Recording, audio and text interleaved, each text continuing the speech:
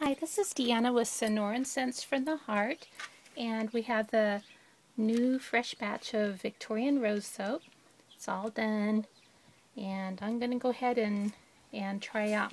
This is a cheese slicer, and I got it from Amazon.com for $11, and I'm thinking that it's going to work pretty cool for cutting my soap. And I marked it off right here for 1 inch so that I can just scooch my soap over to the 1 inch mark, and I don't have to measure my soap and cut it by hand if this works. So we shall see. Yeah, it makes really nice smooth cuts. And for what I'm doing, I think it'll work out just great for me. This is a Victorian Rose soap, and it has a layer of white and then some pink soap on top.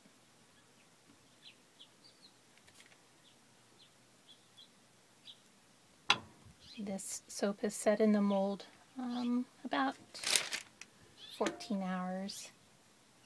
I made it last night. I like this cutter. I never could be for sure that I was cutting straight down. But this way I know that I am.